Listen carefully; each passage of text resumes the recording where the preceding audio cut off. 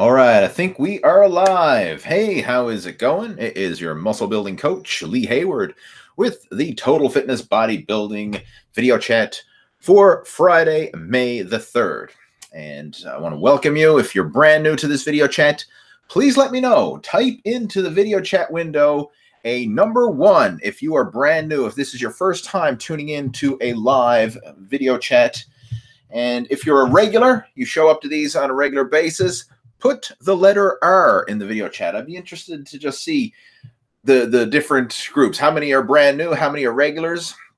Please do that. And if you normally catch the replays, put an R in the video chat. So number 1 if you're brand new, the letter R if you are, sorry, the letter R if you're regular. And what was the other one? If you normally watch the replays, put a R2 there, R2D2. Do it that way, R2D2 in the video chat. I just want to get an idea of all the different people who are tuning in and when you normally tune in. So the way these work is I'm going to be hanging out here for the next hour and answering questions and just having a conversation about fitness, nutrition, training, any specific challenges that you may have when it comes to building muscle, burning body fat, motivation, big one especially. So anything related to fitness, nutrition, getting in shape, losing that gut, and basically performing at your best, feel free to post those in our video chat there, and I'll do my best to help you out over the course of our chat today. And the way this works, there's really no such thing as a stupid question. Now, well, I guess there are stupid questions, but even if this is something that, you think is a basic question, something that's on your mind, whether it's about working out, whether it's about nutrition, hey, feel free to post it in there. I mean, these video chats are geared mainly towards people who are beginners or people who are coming back to the gym after a layoff. I mean, if you've already got your stuff figured out and you're going to the gym on a regular basis, you're already ripped and jacked and whatever. I mean, hey, I invite you to tune in anyway, but this chat isn't specifically for people who already got their shit figured out. This is for people who need some help in getting their shit figured out. So if that's you need some help, hey, you're come to the right place. So go ahead and post any questions or topics of discussion in our video chat. And like I said, I'll be hanging out here for the next hour and I'll do the best I can to answer those. So I'm just going to get a couple things organized on my end while you're posting in your comments and feedback there. Just a second now. Get this thing underway. All right, let's see what we got here.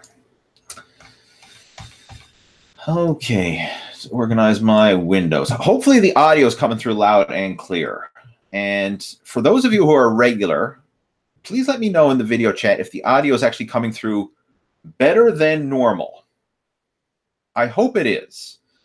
And the reason why I'm hoping this is because I think for the last few video chats, and this was something I was unaware of, I was using the default audio on my webcam, which is not very good.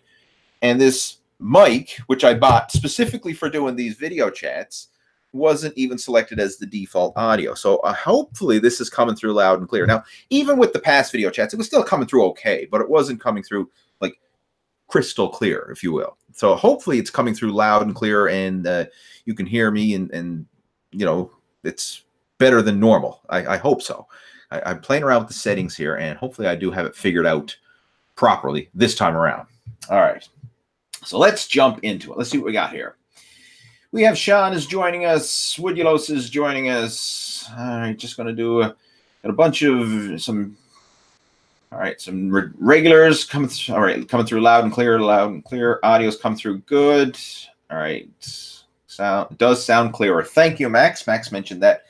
All right, I finally got the mic figured out, right? Hopefully it's because the video, I mean, it's nice to have a good sharp video, of course, but in this case, I'm just a talking head. So the main thing is to have the audio come through loud and clear. All right, let's jump in and bang out as many of these questions as we can over the course of our video chat. So Sean, he's a regular, and he's saying, Lee, what do you think is the best rowing movement for building a freaky thick back? A freaky thick back. Bent over barbell rows are one that you can't deny work really well. I mean, former Mr. Olympia Dorian Yates kind of made that exercise famous. His variation of it was the reverse grip bent over row. And it works, you use a curl grip on the barbell, and it focuses more on the lower lats and really helps add width and thickness throughout the lats.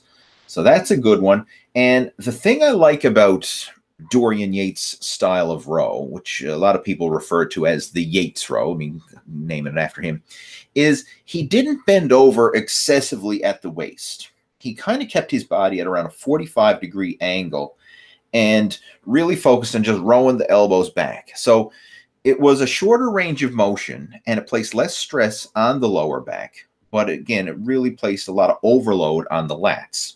Now, when you're doing this exercise, sometimes when you see people doing it, it doesn't look like you're using proper form. Because, I mean, you're not bent over far enough. And some people think you're not going to engage the lats to a great degree. But just due to the fact of you're using a lot of overload, a lot of heavy weight, and really placing that emphasis on the lats directly with the rowing movement, it's definitely a good one. So that's one. If I had to pick one main rowing movement, like if I know this is kind of stupid when we get these questions, even though I just said there's no such thing as a stupid question, but people say, well, you know, if you had to choose one exercise, what would it be, or something like that? Well, the good thing is we don't have to choose one exercise. We have a whole gym full of exercises we have access to. But theoretically, if I had to choose one rowing exercise, the bent over barbell row would be that one rowing exercise. All right, let's see what else we got. Let's have a sip of tea before I move on. I've got a turmeric and ginger tea today. Nice, earthy, warm tea. And I need it today. It's freezing out here. I was out for a walk earlier today, and it's around 2 degrees Celsius, which for those of you using Fahrenheit, that's in the 30s, right? It's just above freezing. So I mean, it's cold for May. You know, it should be significantly warmer. We're getting, you know, we're well into spring, approaching summer. We should be moving into warmer temperatures, but not yet for us here in Newfoundland. We got a cold, windy day today. So I need that turmeric ginger tea to warm me up. All right, another question here. This one's, when cutting, should you lower your overall volume because you're in a caloric deficit and your body wouldn't have the energy it needs? All right. A lot of people actually use the opposite approach. They try and actually increase the volume in order to burn up more calories. But what you will find when you are in a fat loss cutting phase is your strength will generally go down. Now, you don't purposely try and train lighter. Like this whole idea of light weights and high reps are for cutting and heavy weights and low reps are for bulking. That's not really accurate. And that's not how you should train for building muscle or losing fat. But what you will find is when you're in a significant calorie deficit, get my tongue tied here. When you're in a calorie deficit, you'll find that your strength is going to go down a bit. And it just makes sense. I mean, you don't have as much glycogen in your system. You're not running on as much. And it usually takes a bit of a transition. So in that first month, when you start cutting, you're probably really going to feel flat and depleted. After you transition and kind of get used to that lower calorie diet and you really get into burning body fat, you will actually find that your strength will start to stabilize after about a month. Right? It'll start to stabilize, and you may even make some new strength gains at this lower calorie intake. And then if you keep dieting and get to the point where now you're starting to transition from lean to ripped, as in like a bodybuilder in their final month or so before a competition, that's when you'll find your strength will drop off even more. So I'll use myself as an example. Back when I was competing in bodybuilding, I mean, I've competed in bodybuilding since 1995, done multiple shows during that time. And what I would find, the first month was my transition month. So I would just kind of go through the motions with my workouts, with my diet. It was just the first month is the worst. And the reason why I say the first month is the worst is because you're losing weight, you're losing strength, and you don't look any different. You're just a smaller version of your old self. And this is what causes a lot of guys to say, I'm losing muscle as soon as they start cutting. They're like, oh, geez, I just dropped 10 pounds and I don't look any leaner. I'm losing strength. I'm losing muscle. When no, you're not losing muscle. What you are losing is a lot of glycogen, water weight, and just that bloat. And having your muscles full of glycogen and just extra water retention and all that does make you feel stronger. Plus, when you're eating a boatload of calories, you have more energy to run on. So in that first month, everyone is going to feel weaker. Everyone's going to lose weight, and you're not going to look significantly better because, like, let's just put some numbers out there. Let's say you have 30 pounds to lose and you drop 5. You still got 20, you're still 25 pounds overweight. So you're not going to look any different physically. You're not going to look any lean or any more cut or defined, but you're smaller. So that causes people to say, oh, I'm losing muscle. When if you just like suck it up, get through that first month, and then you start getting into in month 2 and month 3 and so on, that's when you'll actually start to see some of the definition and detail starting to show up.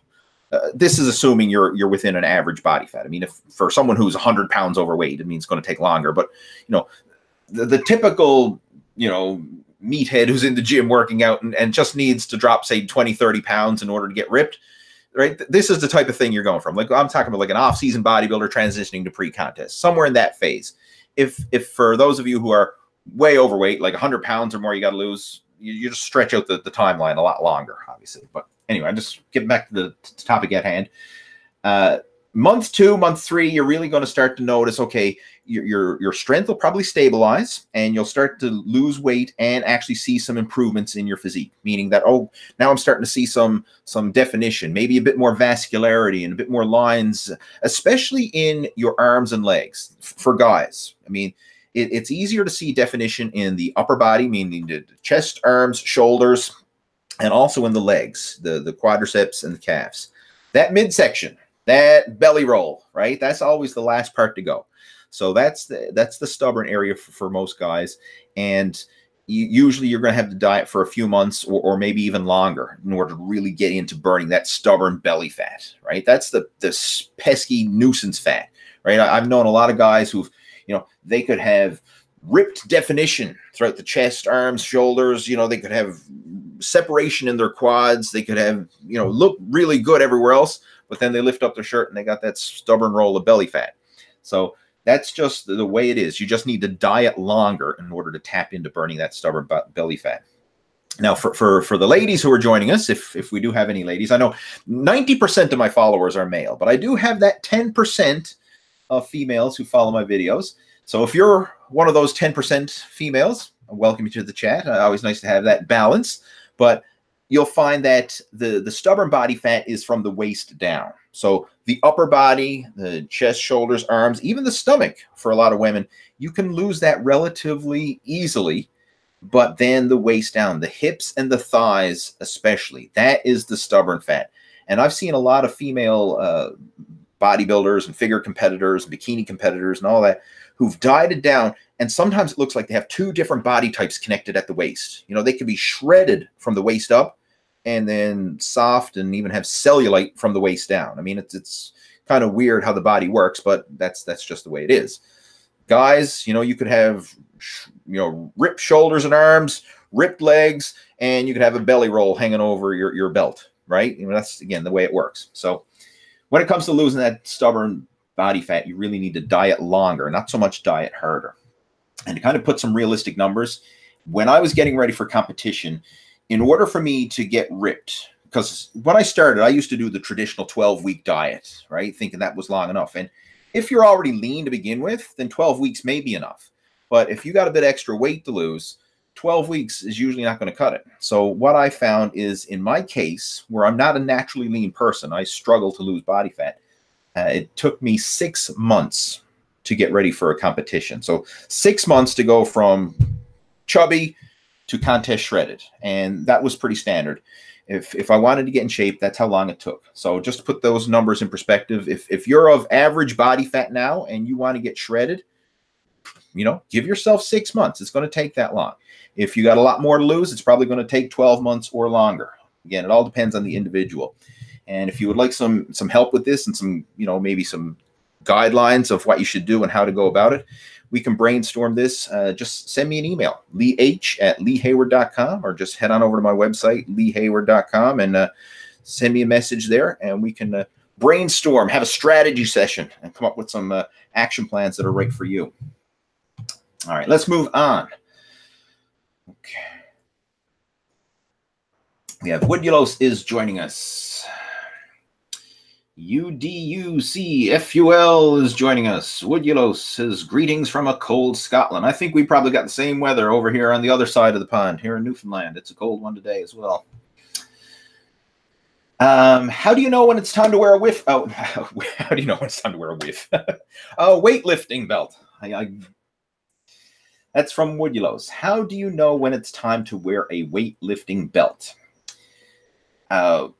First off, if you're brand new to training, don't even bother, right? If you're within even your first year of training, I wouldn't even bother with a belt. Just focus on building up your natural strength, your core strength, everything. If you're more advanced, intermediate to advanced, and you're doing squats, overhead presses, heavy rows, things of that nature where your lower back comes into play, that's when you can use a belt on your heavy sets. And it's optional. I mean, I know some advanced people still don't wear belts, right? It's kind of optional, personal preference. But what you'll find is when you wear a good belt, it will help to stabilize your core and give you more strength in those exercises where your core is a weak link. So, for example, a squat, right? You got a loaded barbell on your back, your core is connecting your body together, right? You're connecting your upper body and your lower body. You need to have that strong, stable core. The weightlifting belt will do that. Deadlifts, it'll help to stabilize your back again, give you that strong core. Overhead presses, rows, all those exercises, that's where the belt will come into play. The way I recommend using it is save it for your heavy working sets. So your light warm-up weight sets, there's no need to wear a belt unless you're just getting used to it. If you're brand new to a belt and you want to learn the belt, learn how it feels and get comfortable, then yeah, fine. Use it for all your sets just to get comfortable with it. But for when you are comfortable with the belt and you know how it feels and how the support works and all that, only save it for your heavy sets. So for example, I did a leg workout last night where I did squats. And for my warm-up sets, I didn't use the belt. When I got up to my heavy working weight sets, that's when I put the belt on. And it makes a noticeable difference. You will feel stronger. You will be able to lift more weight and feel more secure with that belt. As far as the type of belt, I recommend a thick powerlifting style belt. And I don't have my belt with me. It's actually down in my basement gym. But the belts that I recommend are the thick ones that are about 4 inches wide all around. And these are typically powerlifting or weightlifting belts, and not the bodybuilding belts that you see at the department stores, right? You go into your generic department store, or maybe even you see them at the gym that you train at, these bodybuilding belts that are really wide in the back and then really thin and tiny up front.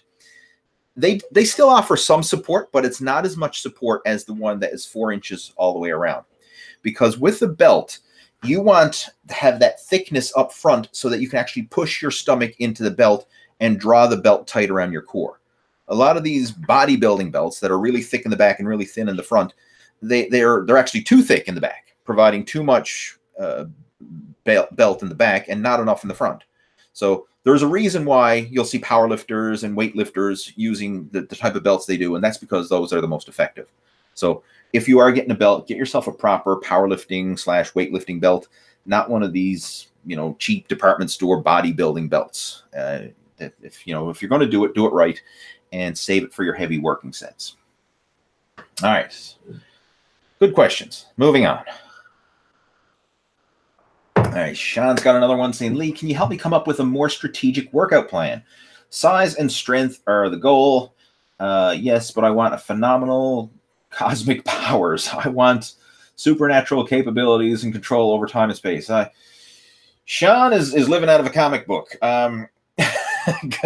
Go watch the Avengers or something like that. It's follow an Avengers workout. I'm sorry, dude. I can help you with a workout plan, but as far as cosmic powers, I'm still working on my cosmic powers as we speak. So when I figure it out, I'll let you know. All right. Mohammed is joining us. Says, Mr. Lee, I am Mohammed, 32 years old. I want to ask about the best training routine while dry fasting. Is it body split, total body, or just come back to the gym from a long rest? All right. Based on your name and based on the fact that you're asking about dry fasting, I'm assuming you're talking about Ramadan. Correct me if I'm wrong, but I would, if I was a gambling man, I would bet that you're talking about Ramadan, because I've been doing this since 1997, and every single year I get questions about Ramadan and how do you go about training during Ramadan.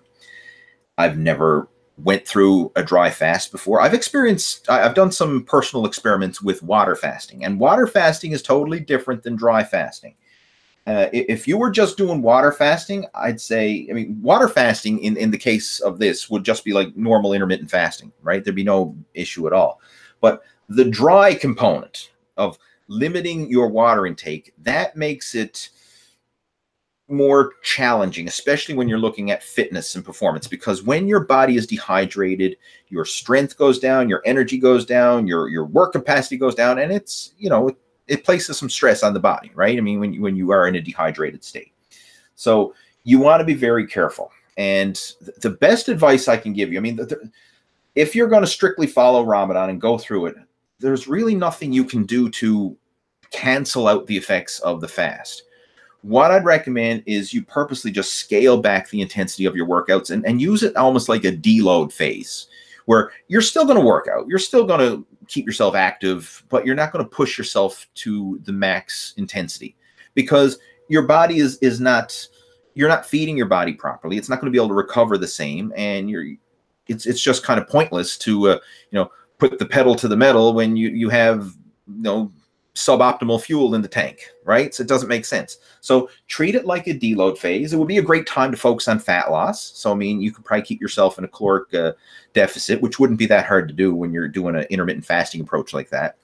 And just during the daytime hours when you're not allowed to eat or drink, purposely keep your activity level low. I mean, what I would recommend if you are going to work out is try and do the workouts either first thing in the morning, after you've had some food and fluid in you, or later in the evening after dark when you can have some food and fluid as well. So try and avoid doing like a lot of activity midday when you are depleted on food and also depleted on fluid, and you have you're not allowed to replenish it, right? That's just going to set you up for even more dehydration. So try and like if you're going to work out first thing in the morning, have yourself, you know, a good fuel up on water, get some lots of fluid in your system first beforehand, and that'll help to give you better energy throughout your workout. If you're going to do it later in the day, slam back at least 1 liter of water before you go to the gym so that you rehydrate your body. That's the big thing. The calories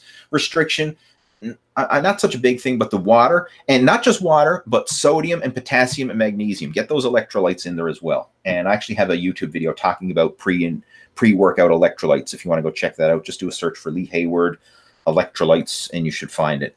But this becomes even more important whenever you're doing intermittent fasting, and especially if you're doing dry fasting. So hopefully this helps. Again, it's only for a month, right? You know, it's just a 1 month deload, fat loss type of phase. Think of it that way. And then after it's done, then you can get back to your regular training and resume things as normal.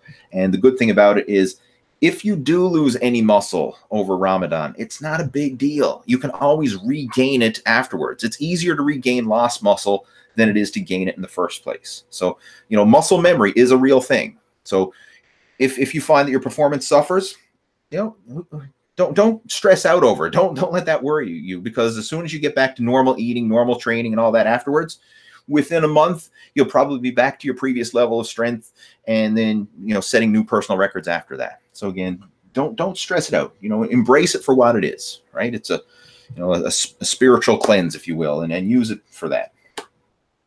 All right, let's move on. We have UDU Seaful. Again, I don't know how you pronounce that username, but he says he's out for a walk as he listens and learns from this chat. Good for you, man. Good for you. That's good. You're getting some, you know, education and physical activity at the same time. Okay. Carnage Maximum saying, Lee, what are the benefits of box squats versus free squats? Box squats. This is something I'm actually doing in my own training right now. So it's ironic that you just mentioned this, but I'm using box squats as part of my workout. And the most recent workout of the month program that's over on the Total Fitness Bodybuilding Inner Circle actually incorporates box squats. So maybe that's where the question comes from if you're a member of the inner circle and you're asking about box squats. The difference between a box squat and a regular squat is the box squat breaks up the eccentric and concentric chain. So it breaks up the positive and the negative. So you're literally pausing momentarily on the box. And this takes the momentum out of the exercise. So for example, like if you're doing deadlifts and you pause the barbell on the floor in between each rep, it's a lot harder to do the deadlift that way versus if you either keep the barbell off the floor or you kind of bounce it off the floor, like some people do. Like they just keep that almost like a piston, going with when they're pumping out reps. So pausing on a box breaks up that eccentric concentric chain, and it makes the exercise a stricter squat variation, and it's also better for building that explosive starting strength coming up out of the bottom. Another benefit of box squats is you can squat with different technique. Like a lot of times when people do box squats, they probably will squat with a wider stance, sitting back further than they normally would if they were doing free squats. And you can manipulate where you place some of the emphasis. So for example, if you have knee problems, sometimes doing a wider stance box squat and sitting further back on a box will allow you to squat without aggravating the knees, because you're actually placing some of the workload off the knees and placing more of it on the hips and glutes and hamstrings. So you can change up the variations of the squat. And also it's good for teaching the squat because it keeps the depth consistent, right? You squat until you sit on the box. And of course, ideally you would have some sort of setup where you can adjust the height. So you start off with a high box. As you get more experienced and you build up your flexibility and your mobility, you can gradually lower the height of the box. So there's a lot of benefits to it, right? It's a very powerful exercise, especially when it comes to building up strength. And what I found myself when I started using box squats first, and this was back in I started using box squats back in the early 2000s. I heard about them from following the West Side Barbell, watching all the Louis Simmons VHS tapes. And of course, they're huge advocates of box squatting. So I started implementing box squats for myself. And I found that not only did I get stronger with the squats, but it made my deadlift go up like crazy. Because before I started doing box squats, the most I could deadlift was in that 405 range. Like maybe on a good day, I get like 415 or 420, but I was always 4 plates. 4-plate deadlift was the most I could ever pull, no more than that. And I remember I did like a 3-month phase of box squats, and I didn't even deadlift during that 3-month phase.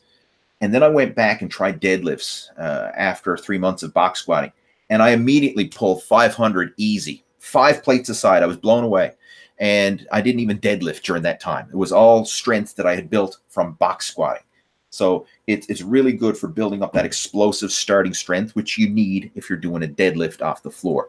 So it's a good exercise for strengthening that as well. I mean, like I said, we can go on and on. There's like Louis Simmons has got like maybe like a 2-hour VHS tape talking about box squats, and even that is only scratching the surface, right?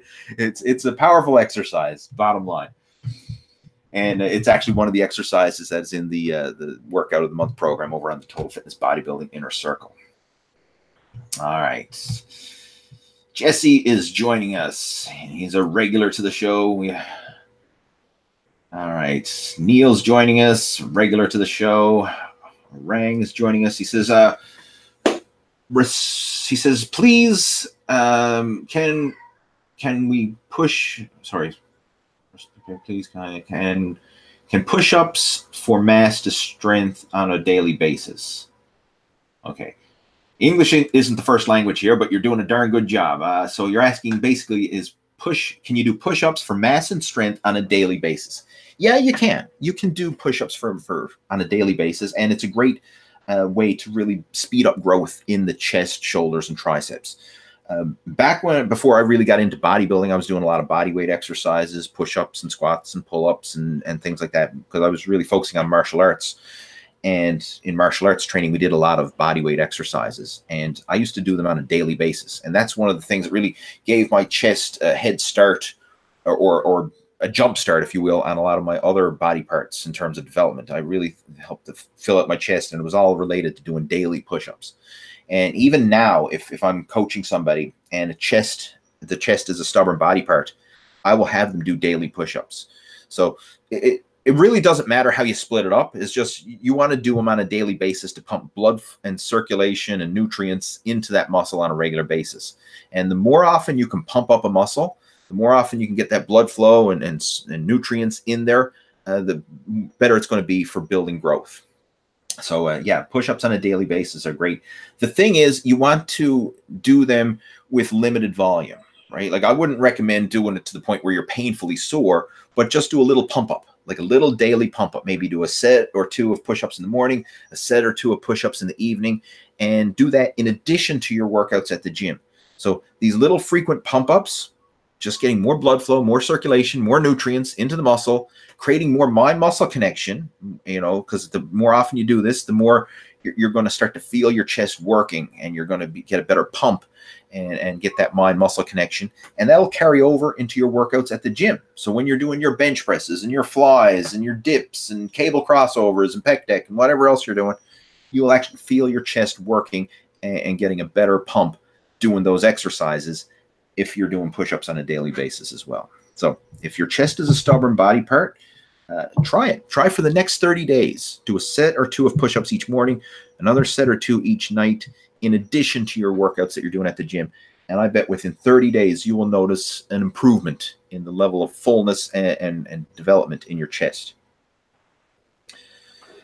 All right, let's move on. We have Max joining us. Jason's joining us. We got regulars to the show. A lot of regulars. That's awesome. Okay. And we have, hey, it's Hunter87 saying the fastest way to grow the biceps. I would actually use a strategy similar to what I just mentioned with the push-ups, just apply it to the biceps. Regular curls throughout the, like you can do set in the morning, set in the evening, and just regularly pumping up the biceps on a regular basis. And you could do this if you have a set of dumbbells, you can do that. If you have rubber resistance bands, that's great as well. And this is something, again, just get that frequent blood flow and stimulation into the arms. And in fact, that's one of the exercises that's in the Blast Your Biceps program. If you want to go check that out, it's blastyourbiceps.com. That's a bicep specialization program that I've put together. But one of the exercises from there is doing daily rubber band curls. So you take a rubber resistance band, the tubing, and you just do high repetition curls on a daily basis to pump up your arms. That's phase one of the program, is you do that along with the other body part workouts just to get that frequent blood flow and stimulation in there. Then we get into the more advanced training split, where we utilize positions of flexion and you know, different angles and heavy and light training days. So, you know, it's a complete three-phase system, but phase one is just the high volume rubber band curls on a daily basis. And that's what I would recommend you start with if you want to speed up growth in the biceps, for the same reasons that I just mentioned for the push-ups. More blood flow, more nutrients, more circulation on a regular basis. And it's just going to help to speed up growth in those stubborn body parts. 80s baby, 90s kid strong says, what advice would you have for people who are defenseless against junk food and soda? Because I'm one of them. All right, that's a mental block more than anything, because everybody has control. I mean, now don't get me wrong. I realize that junk food and soda has addictive properties to it. And that's been established, right? I mean, like sugar is like the new crack. You know, it's addictive. Sugar is addictive. Absolutely it is. So, but at the same time, you do have a choice, right? You do have a choice. And what I would recommend is, for someone in that situation, like I say, I really need to know more about the context and your overall diet and everything else. So, I mean, this is kind of like generic advice that I'm giving here. I mean, if you would like to actually talk about this one-on-one and in private, because, I mean, there's probably deeper issues going on. Like there's mental issues a lot of times when people have eating disorders or food addictions and things like that. So, you know, maybe we're not going to get into that here on this video chat, but if you would like to discuss this offline, if you will, hey, feel free to email me, leeh@leehayward.com, and we can brainstorm some strategies that are specific to you and your specific challenges. But I'm just going to kind of give a generic answer right here. What I would recommend for people who are struggling with eating junk food is don't so much focus on trying to cut out the junk food. Like this is, you see this a lot. Like people say, oh, I'm going to go on a diet and I'm going to cut out carbs and I'm going to cut out this. I'm going to cut out soda. I'm going to cut out junk food. I'm going to cut out.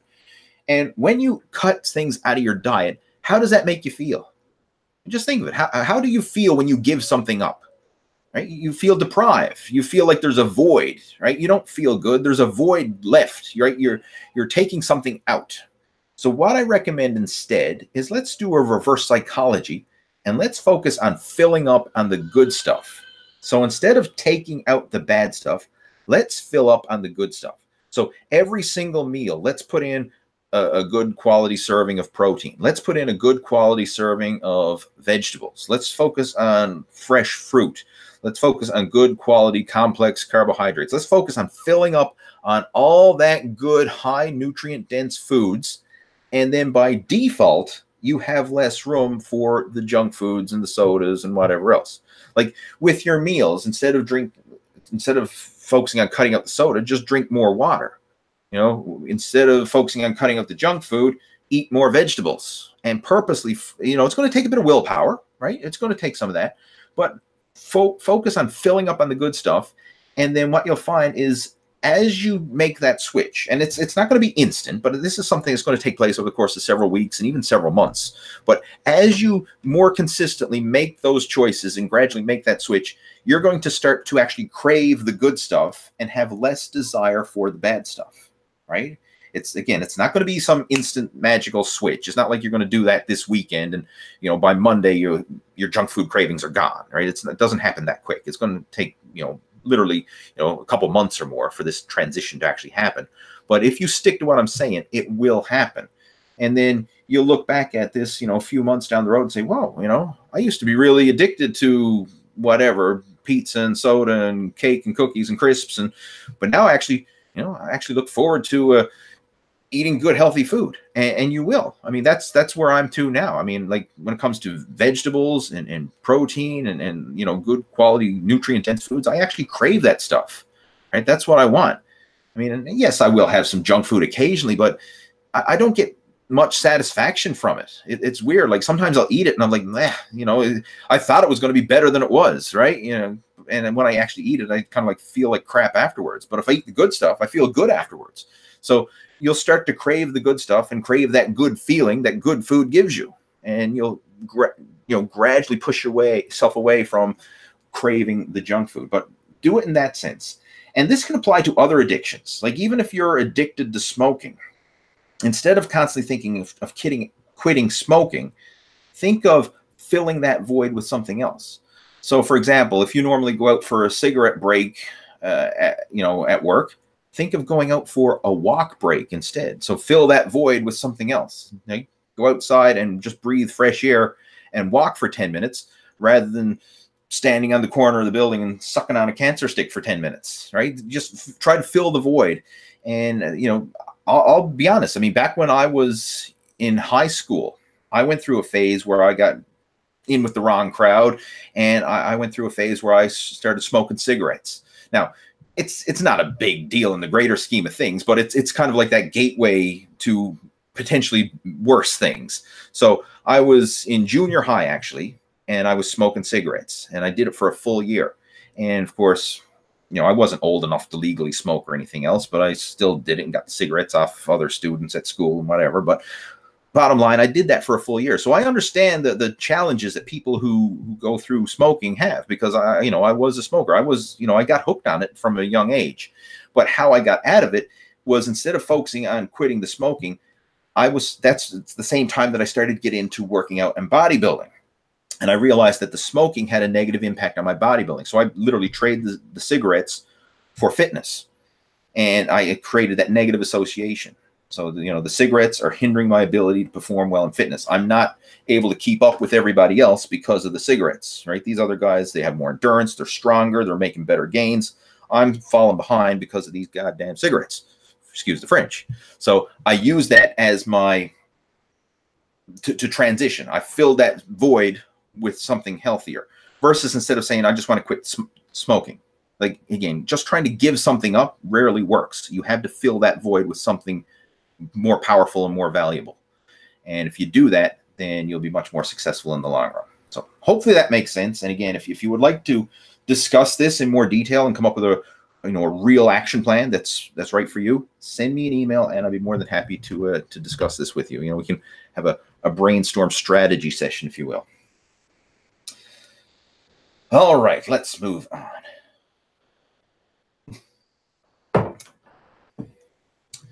UDUC Full is saying, you're doing great. Good, clean content, no foul language. And I actually used the foul language. I do apologize. I don't normally say foul language unless I get passionate. It wasn't that foul. I mean, I did say GD, but I try to keep it clean. I don't like using foul language. And especially now that I've got a 2-year-old son at home, I definitely don't want to be using foul language. I don't want him to learn those words from me, right? I know he's going to learn them eventually, but definitely don't want him to be learning them from me. I just personally don't like it. All right, we have Luz is joining us, or she's one of our coaching students. And she's saying, what are your thoughts and advice on eating disorders? Okay, this is very similar. And people that are in recovery from restricting their calories for too long. I basically just covered that exact same question with the one before. And I'm just going to kind of refer you back to that previous question. If you have an eating disorder, don't focus on quitting the bad foods. Focus on filling the void with the good stuff. And again, if you would like to discuss this, send me a message and we can, hop on Skype or hop on Zoom or hop on the phone and actually, plan out a strategy session that's right for you. All right, but yeah, that's huge because when it comes to like eating disorders, I mean, most people know what they should do, but it's doing what they know. And that's the hard part. It's like, you don't need another diet plan, right? You don't need another workout plan. You can go on the internet and you can type into Google, whatever, workout program, diet plan, go on YouTube, type it in. There's hundreds, there's thousands, I don't know, there might be millions, right? You don't need another diet plan, right? What you need is a system in place that allows you to do what you already know you should do. And that's where the challenge comes in. It's not, the latest and the greatest and what are my macros and all this kind of stuff. I mean, I'm not saying that stuff doesn't matter. It does at the higher level when you're already doing everything you should be and you're trying to, like a competitor who's trying to peak for competition, or, they're already doing everything right. They just want to maximize it now. But for the person who's out of shape and overweight and not doing everything right, they don't need to worry about, what's the right macro ratio and blah, blah, blah to hit my peak. They just need to get in base level shape to begin with. And that's usually a mental block more so than a how-to, not knowing what to do. Most people that I work with know what they should do. It's just they can't get themselves to do what they know. And that's where, they need some help, right? So if that's you, send me a message and we can chat. All right, Mohammed's saying, thanks for the help, Mr. Lee. You're very welcome. Glad to help you. And again, hopefully you find this beneficial. Fair Dinkum, I think it is, from Australia is joining us. He says, Neil's joining us, saying it's coming through loud and clear. Good. Justin's joining us. Maximilian's joining us. Let's see. Come through great. In Australia. Boynage says he left a like. I appreciate it. If you like this video chat, please smash that like button and let me know. If you don't like this video chat, smash the dislike button and let me know. All right? Post your comments and your likes or dislikes and give me some feedback. I'm open to feedback and constructive criticism. If there's something you'd like to see that you're not currently seeing, let me know. And if there's something you really like, then let me know and I'll try and do more of it. All right, Jesse's saying, any tips to improve my deadlift? I went from 365 for 5 to 390 for 5, but when I attempt 395, it's a bit of a challenge. Thanks as always. Okay, well, first off, you put 25 pounds in your deadlift, which is really good, right? I mean, don't knock progress. That's really good.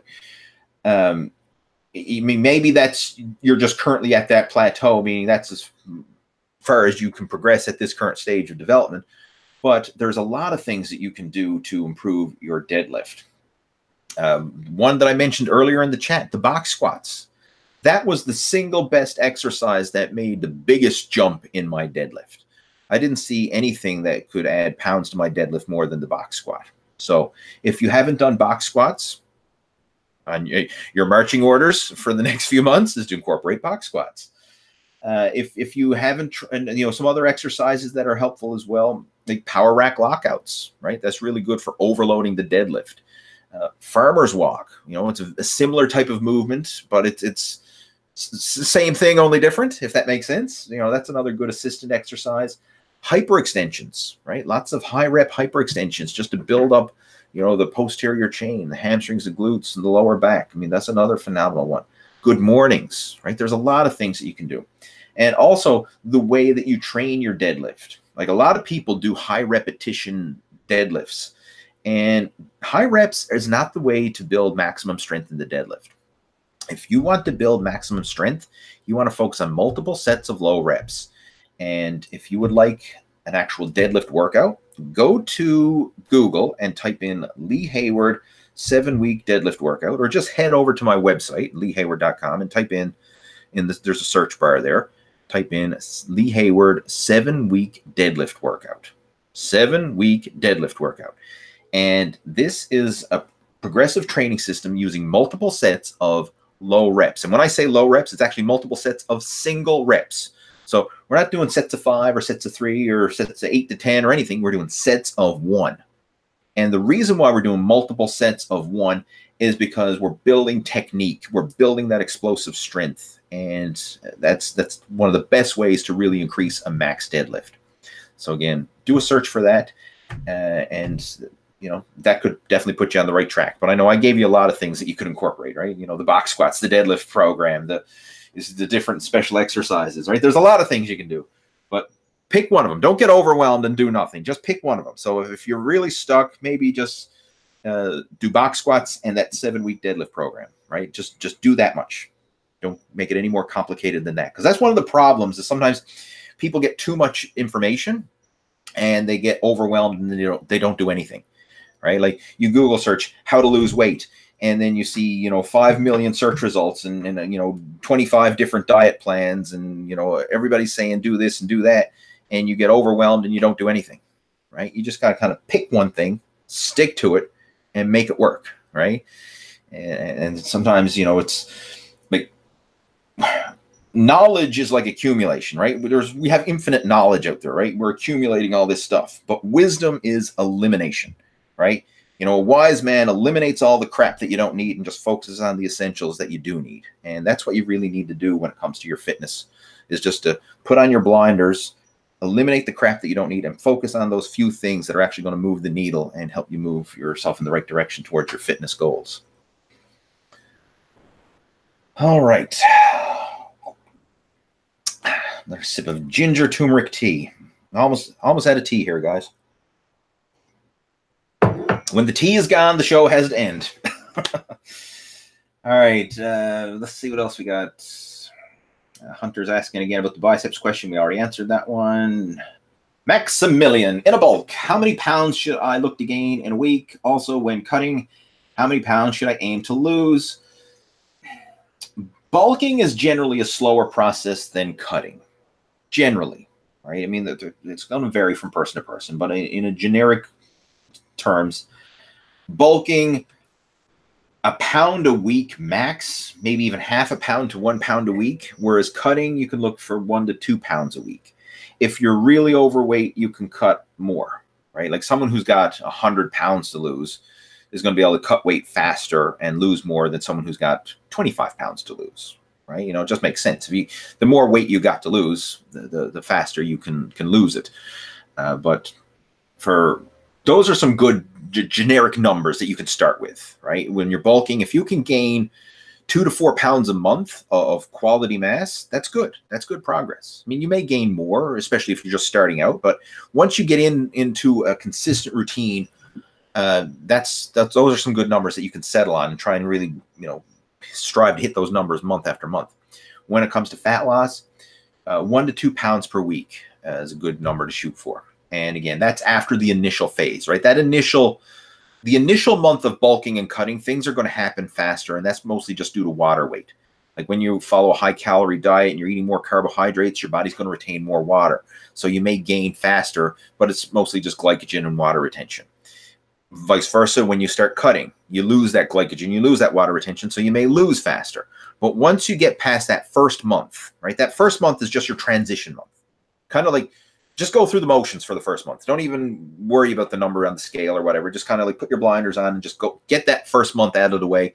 And then month 2 is when you're actually going to start making some progress, right? That's where you're really going to start building some lean muscle or burning some body fat, is month 2 on, right? The first month, don't even worry about what happens on the scale, because it's just mostly water weight anyway. But once you get into it, that's when you're going to see those numbers. All right, let's see what else we have. Lee, what do you think about a 60-year-old man who feels 30, who used to bodybuild when younger, but notice muscle memory and have a good pump? Let me read that again. Lee, what do you think about a 60-year-old man who feels 30, who used to bodybuild when he was younger, but notice muscle have memory and I get a good pump? Well, if you still feel 30, good for you. I mean, hey, that's awesome. I hope to feel 30 when I get 60, right? I mean, it'd be awesome if 60 is the new 30 and you can just feel young and full of piss and vinegar and all kinds of energy as you get older. I mean, that's what I want to do. I'm hoping to do that. But I mean, let's just be realistic here. I mean, chances are you're probably not going to build the same level of muscle as you did when you were in your 30s, right? You know, it's physically impossible. I mean, you look at any bodybuilder who used to be in great shape and that now that they're older, they don't have the same physique, right? It's even the guys who are willing to do whatever it takes. Like, I'm not saying they don't have a good physique, but they don't have the same level of physique, right? Like, even look at some of the famous guys like Arnold Schwarzenegger, right? I mean, you know, he's up there now and he doesn't have the same physique as he did when he was Mr. Olympia. You know, Sylvester Stallone, right? He's still in great shape, but not the same physique as when he was Rocky, right? You know, it's not the same. And it's just, age does take its toll, but with proper training, nutrition, and proper lifestyle choices, you can make the most of that. And you can, you know, if you follow a proper program, you can be in awesome shape at 60 years old, much better than the average 60-year-old who's, you know, old, fat, and out of shape and just sitting around waiting to die, for lack of a better word. I mean, the other day I was at the gym and I met a gentleman who was 71. Now, he wasn't ripped or jacked or anything like that, but he was in damn good shape for 71. He was lean. He was fit. I mean, he looked young in the face. I mean, yeah, he had gray hair, but he looked young and he, you know, had a big smile on his face and he was energetic and he came over and, you know, we just started having some chit chat between sets like you would. But I mean, he looked youthful. He looked youthful and he had energy. And I'm like, man, you're 71 and you're looking freaking good, right? I mean, I was impressed. And I use that as like a role model because most people that age, they're sitting on their asses and doing nothing. Whereas this guy is out to the gym, right? Keeping himself active. And he also mentioned some of his other hobbies. Like he goes rollerblading, right? I'm like, how many 71-year-olds do you see putting on a pair of roller skates and hitting the, you know, going out and rollerblading? I mean, it's awesome. So, man, like if you feel energetic and you want to do it, then age is just a number. Do it, right? Man, I mean, so again, kudos to you, right? Milk it for what it's worth. All right, George is joining us. He says, how can I get ripped eating anything I want? You can't. Let's move on. Seriously, I mean, you can't. You have to control. You can't out-train a bad diet unless you are just one of these genetic freaks who has a racing fast metabolism, right? And if you are that, then you wouldn't be asking this question in the first place. But you can't eat garbage and get ripped, right? You know, like the old adage, you are what you eat. It's not literally true, but there's some good correlations there, right? Garbage in, garbage out. All right, moving on. We have Ryan joining us. He says, Lee, you said that you hit a new PR using blood flow restriction training. Did you quit using them? I slacked off using them, but I actually got myself a proper set of blood flow restriction armbands. And again, they're down in my basement home gym, but I bought them online, and they're proper bands that you can actually snap into place and have the proper tension. You know, they're elastic bands, almost like a knee wrap or a wrist wrap, but it has a clamp on it where you can adjust the tension. Because before, I was literally using a rubber band, and a heavy duty rubber band, and tying off my arms, and that was a bit of a nuisance. But I went ahead and bought the proper set of blood flow restriction arm bands, and I've used them a few times, and I still, the way I use them now is like when I'm at the gym training and during my normal workouts, I typically don't do any blood flow restriction training because it does limit your strength. Like, you're not going to be able to lift as heavy and push yourself as hard when you do have the blood flow restriction, but you will get a better pump.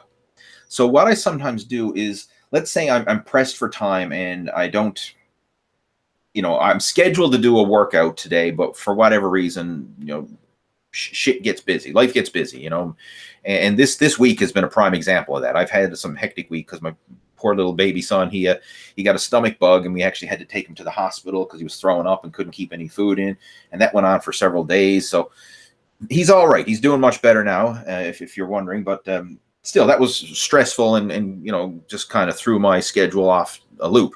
So instead of going to the gym and doing my regular workouts, I was actually doing a few blood flow restriction training workouts at home. You know, I just usually half-hour tops, boom, go in there, pump up the arms with the blood flow restriction. And I did measure my arms, and when they're pumped, they did just shy of 18 inches was what they were when I measured them. And again, that's a personal best for me. So, I mean, you do get a really killer pump using the blood flow restriction, but it's not something that I use on a regular basis. You know, when I'm doing my heavy barbell lifts and things like that, I don't like to have any blood flow restriction because it will limit your strength in those lifts. And it may also hinder some of your technique. Like if you're trying to do bench presses and overhead presses and whatever with blood flow restriction bands, it's not going to be the same. So I just save them for like a little arm pump up, and I might throw that in, you know, a few times a month, just for shits and giggles, more or less, right? It's just a fun extra workout that I like to do. All right, Jeffrey's joining us. Let's see what else we have. Mohammed's joining us. He says, my chest is not even. How can I make it even with dumbbells at home? Thanks a lot. Your videos are amazing. First off, if you have an imbalance in your body parts, you know, one pec is bigger than the other, one arm's bigger than the other, one leg's bigger than the other, one shoulder's bigger than the other, whatever. Rest assured, this is pretty common. In fact, I'd be willing to bet that 99% of the people out there, if you took the tape measure to your limbs and measured, there would probably be an imbalance between your left and right sides. Most people there is. Usually it's only a slight difference, but in some cases it may be visibly noticeable without even measuring. So that's kind of normal. Now, what you can do is try and do single limb exercises as much as possible. And if you want a full single limb workout, I have a playlist on my Total Fitness Bodybuilding YouTube channel. Just go to the main page, open up the playlists, and there's one called Single Limb Training, and it covers single limb exercises for all your major muscle groups. So you can follow that. There's a chest workout there, plus there's back workout, shoulder workout, arms, legs, you know, the whole body's covered there. So that's one resource that you want to focus on. But realize that even if you do single limb training and you do it over a prolonged period of time, you may never fully balance this out, right? Because like we just have these genetic tendencies. Like if you are right-handed, I mean, regardless of how much training you do, chances are you're going to be stronger with your right hand than your left hand. Always. It's just that's your dominant side. And the same applies with the legs. The same applies with all the major muscle groups. We usually have a dominant side.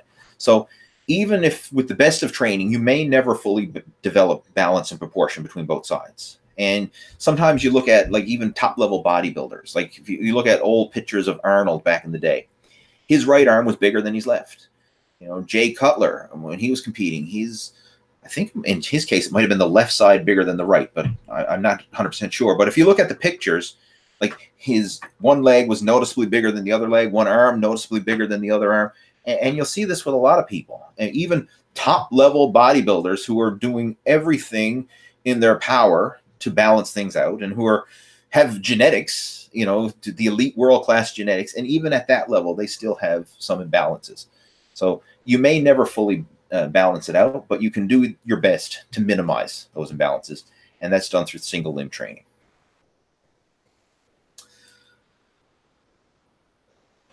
All right, let's see what else we have. Martino Costa saying, hey, Lee, greetings from the Netherlands. That's cool. We've got an international audience joining us today. Stuart Sankey. How can I get to 10 chin-ups quicker? I've took 4 months. So far, I can only manage 3. Still, if you can do 3 chin-ups, and I mean, if this is like within your first 4 months of working out and you can do 3 chin-ups, that's good. I mean, I know people who've been training for years and can't do a chin-up or a pull-up. So just focus on the progress. But as far as improving that, there's a lot of things that you can do. One is doing negatives, where you actually, in fact, I tell you what, rather than, I'm going to try and get through a few more questions here because I know I've been taking a long time for some of them. Go on YouTube right now and do a search for Lee Hayward pull-ups for beginners or something like that. I can't remember the exact name, but I have a couple of videos showing some strategies of how to improve your pull-ups in video. And I actually show the exercises and demonstrate them on the video, which will be a lot better and more beneficial for you than me just talking about it. So do a search for Lee Hayward pull-ups on YouTube, and you should find those videos. And again, that will point you in the right direction and actually give you some exercises that you can start implementing the next time you go to the gym. So give those a go, Stuart, and send me an email and let me know how they work for you. Again, Lee Hayward pull-ups. Just search that in YouTube and you'll find those videos. Okay. Azim is joining us. Azim is a regular. I think he's tuned into pretty much every live chat that I've done within the last year or so. So again, kudos to you, Azim. He says, do you still read bodybuilding books? If so, which ones did you read? Why? Any recommendations? Yeah, I mean, what are some of the books that I've read recently? I'm just looking here. I haven't really read a lot of new bodybuilding books, but I do have a lot of some classic ones. And a lot of times what I find, like I'm online, watching videos and studying courses and stuff like that, and reading blogs and all that stuff. So I get a lot of stuff online. What are like some good books? This one was a classic one, Big Beyond Belief. I got this. This was one of my first books that I got back in copyright 1994, and I got it in the late 90s as well. This one had a big impact on my training back in the day. Big Beyond Belief. Tom Platz was one of the co-authors of it. Leo Costa Jr. There's also another gentleman, Russ Horns. They three of them wrote this book. This one had a big impact. I followed this and made some really good gains. Had a big impact on my training. Another cool one that I liked, Dinosaur Training by Brooks to Cubic. If you're into old school, hardcore, like dungeon gym type training, you'll really like this. If you're into power and strength, you'll like this, right? It's kind of like really raw and old school. So it's a fun. That had a big impact on my training back in the day as well. There's some other ones that I got here. I like old school stuff. I really do. I like old school stuff. Vince Gironda program, right? This one, awesome. This one was published by Critical Bench, actually, and it was a compilation of some of the best material from Vince Gironda, covering diet strategies, workout strategies, whatever. That was an awesome one as well. What are some other ones? Super Squats, another one that had a big impact on my training. I made some of my best gains ever following the 20-rep squat program back in the day. As that's another cool one. I like old school stuff.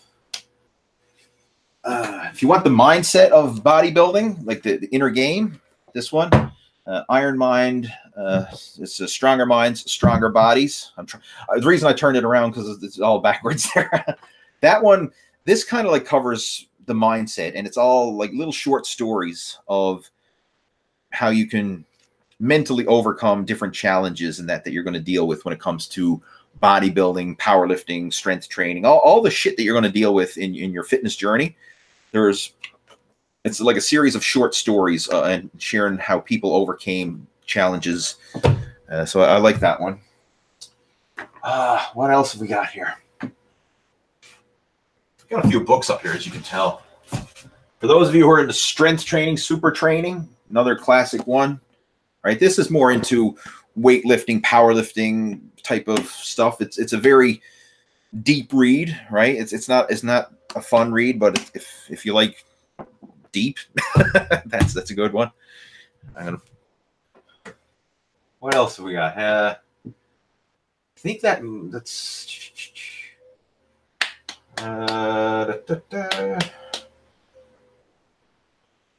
Those are pretty. Oh, here's another one. I'm going to give a shout out to this one too. Actually, here's another one. I got a bunch here. Extreme muscle enhancement. That's another one that I really liked. Right, some different. It really goes into bodybuilding and like the competition side of things, and some different training and nutrition strategies for competition. So that's a good one. I also have another book that was a pre-contest. I've got a lot of shit, man. Sorry, I could go on and on, right? I mean, and this is just stuff that I have in this little tiny shelf here.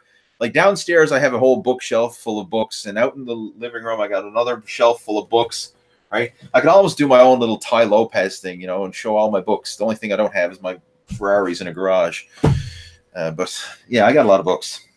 So those are a few classic reads right there. Either one of those would be an education in itself. So let's move on.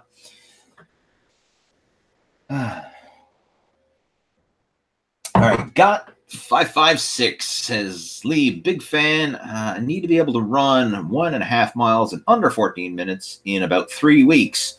All right, not cutting it close, any, are we? I can barely run 1.5 miles in under 20 minutes right now. I've been neglecting cardio. Any advice? Ouch. Ouch. Like 3 weeks. Like that's not much time at all to give your, I mean, that's like, if you look at percentage wise, that's a huge improvement. That's maybe like a 30% improvement in 3 weeks. Whew. Yeah. What, I mean, I'm not a running coach, so I'm not the best person to offer advice on this, but some strategies that I would probably recommend. All right. Again, disclaimer, I'm not a running coach. You should go seek out someone who is a running coach to help you with this. Right. I remember reading stories about Roger Bannister, you know, the man who crushed the mile. What was it? The 4-minute mile or whatever it was back in the day. How he broke it down was he did it in phases. So if you need to run 1.5 miles, I'd probably break it up. I mean, let's just do like half-mile breakups. Focus on running half miles at a time. So half mile for as hard as you can. Half miles for as hard as you can. And break that up. And then alternate that with longer, easier runs at a slower pace to build up your overall conditioning and work capacity. So the shorter high intensity runs, which would probably be like a half a mile, would be you push yourself hard, right, to try and really get a good time. Obviously that time that you're going to do for the half mile run is going to be much slower than you would for the entire 1.5 mile run. And then you alternate that with the longer duration, lower intensity runs to build up your overall endurance and work capacity, and alternate that. And then, of course, you also need to factor in rest time. I mean, 3 weeks, like shit, you don't have much time, right? I mean, I wish if you came back and said 3 months, yeah, we could plan out an actual strategy that would probably work. But 3 weeks?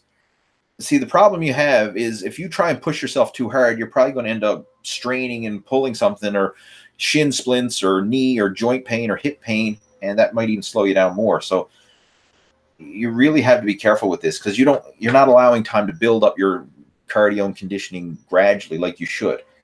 Yeah, I'm just going to move on, because I'm probably going to confuse you more than I'm helping you. Again, go talk to a running coach and see if they can pull a rabbit out of a hat for this one. but 3 weeks is much too short. I mean, I get this a similar type of question. Like a lot of times people say, "Hey, I'm going on vacation in 3 weeks. How do I lose like 30 pounds in 3 weeks? What do I do?" And I think, man, you can't do it. You're right. As like a woman saying, "Hey, I want to have a baby in 30 days. How do I get pregnant and have a baby in 30 days?" You can't do it. It's physically impossible, right? Certain things take time. And it's the same with your fitness, right? You can't speed up the, you can't speed up nature.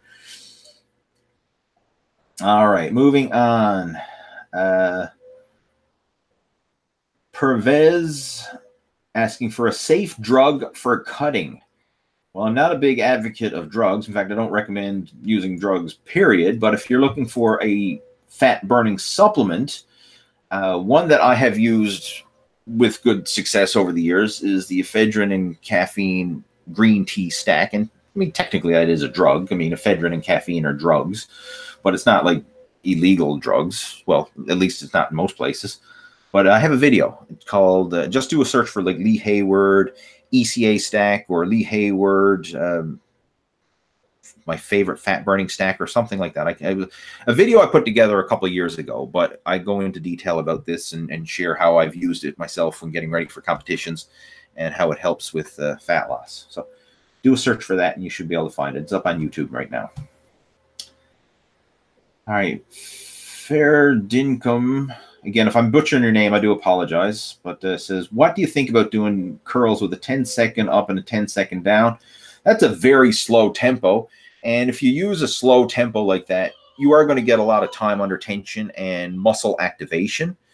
But, is it necessarily better or worse? I mean, you can make gains using any tempo for that matter. But if you're looking to change it up, right, changing up your tempo is just another variable that you can change. Right? You can change your sets, you can change your reps, you can change your exercises, you can change your workout split, or you can change your tempo. So just think of it as another tool that you have for manipulating your workouts.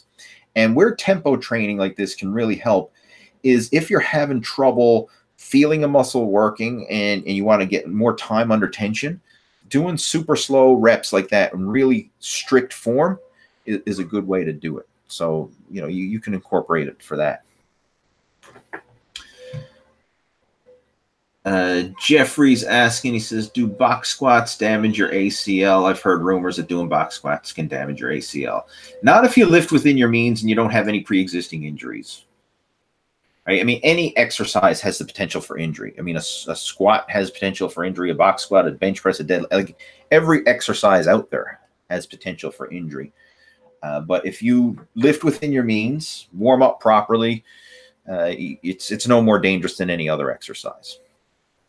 In fact, well, it's still, I mean, squats are an advanced exercise to begin with, right? So I'm not going to say it's the least risky of exercises. I mean, no, I mean, squats in general carry a certain degree of risk, but it's no riskier than a regular squat, put it that way. All right, Ground 3D Flygon says, which is better, intermittent fasting or 6 small meals throughout the day? The main thing is your overall caloric intake throughout the day. That's the number one thing, right? Whether you're breaking it up in 6 meals, you're eating it in 1 meal, whatever, it comes down to the overall total throughout the day. That's you can't escape that, right? I mean, I've seen guys get shredded and build muscle eating 6 meals a day. I've seen guys get shredded and build muscle intermittent fasting. This is my practical take on it. If your main goal is building muscle, right, you want to fill out your frame with muscular body weight, multiple meals throughout the day is easier because you can eat smaller meals. It's easier to get more food in your system throughout the day when you're eating more frequently. That's where the whole 6 meals a day really came from, is guys trying to bulk up. And even if you look at like babies who are growing, we feed them multiple times per day. Like we don't starve a baby all day long and then just give it one big meal at the end of the day. Right? Because the baby's stomach can't handle it. It would spit it all up, right? So we give them small, frequent feedings throughout the day. Like babies, every hour or two, they're drinking milk or sucking on mom's boob or whatever, right? And even as they're young and they get into the toddler phase, they're still eating multiple small meals a day because their stomach just physically can't handle the volume of calories it needs in such a small window. So these multiple feedings throughout the day is better for people who are trying to bulk up, grow, and gain mass, right? It's easier to get more calories when you eat more often. Vice versa, if you're trying to lose weight and cut back on your calories, it's easier to restrict calories when you eat less often. So instead of eating small meals, you can still eat big, satisfying meals, just eat fewer of them so that your overall calorie intake at the end of the day still puts you in a deficit.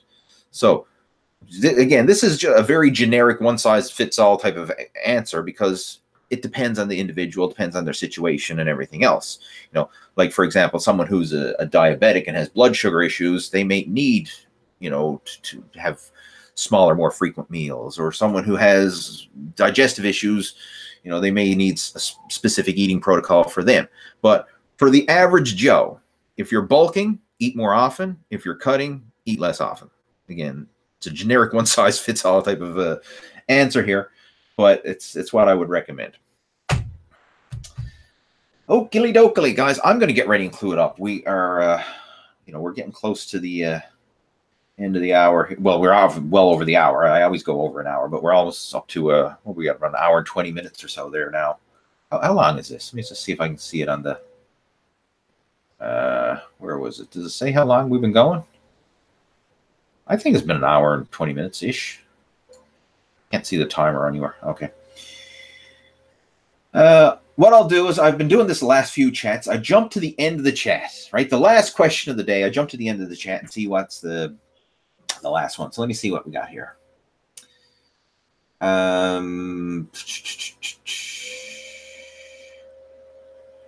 Let's see. Some comments there.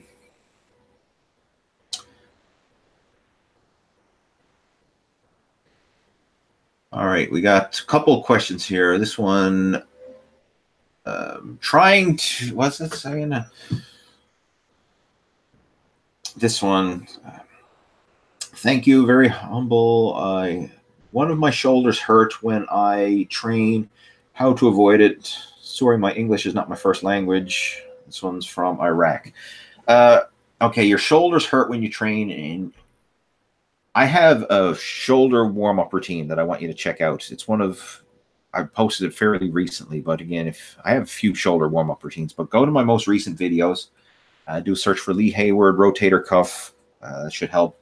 But the shoulders are very vulnerable because it's a small joint and it's a very mobile joint, because you have to be able to move your arm in all this massive range of motion. Whereas you look at the elbow, right? It does one thing. It just bends one direction. The knee bends one direction, right? Shoulder is this 360-degree mobility joint because it's a ball and socket that can rotate. And because it's so flexible and mobile, it opens up the door to a lot of injury, especially if you're training it hard and heavy. So you really need to take care of your shoulders, right? So warming up the shoulders prior to every single workout, regardless if it's an upper body day or not. I always do it. And for that matter, if you have a shoulder injury, you can even do like a shoulder warm-up at home throughout the day just to get mobility and blood flow throughout the shoulders. Little things like rotator cuff rotations, external rotations, some rubber band pull-aparts and different types of things, like even Bradford presses with a broomstick, arm circles. All these kind of things can definitely help just to improve mobility and circulation and flexibility throughout your shoulders. So if you have shoulder problems now, more frequent movement, and this applies to any place you have joint pain or problems, more frequent movement, light, low intensity frequency. That's what you want to focus on. And try to not cause yourself any pain or discomfort, but do frequent movement to get more blood flow and circulation and mobility and all that into the muscles and into the joints. The more often you do it, it's like greasing the groove. This is what they say, is you're greasing the groove. So you, instead of only hitting shoulders once a week at the gym, and then you got all the rest of the week where you're not doing anything. Try and do a little bit every single day just to keep those muscles loose and mobile and limber. And that will help to speed up recovery and just make you feel better in general. So that's my 2 cents worth on the shoulders. And again, if you want some specific exercises, go on YouTube and do a search for Lee Hayward shoulder warm-up or Lee Hayward rotator cuff. You know, there's several videos there covering some good exercises that you can do. All right, ladies and gentlemen, I'm going to clue it up. Thank you so much for tuning in. It was a fun chat. I enjoyed it. Glad I got the audio figured out. Right? So hopefully this came through extra loud and clear today. And as always, I will have the replay posted up within the next 24 hours with the timestamp. So if you want to jump back and forth throughout the video chat and see that, you can certainly do so. And if you would like some help, if you have some questions and you would like to have a chat to basically brainstorm strategies that are right for you, because a lot of the stuff I cover here, it's just, it's generic advice, right? I mean, now I know for 80% of the people out there, generic advice is good enough. But in some cases, you need something more specific than generic. So if you feel that you need some more specific help for your individual situation, send me an email and I'll be more than happy to chat with you offline. So again, leeh@leehayward.com. Send me an email and we'll take it from there. So have yourself a great weekend and I'll talk to you next week. Take care. Over and out.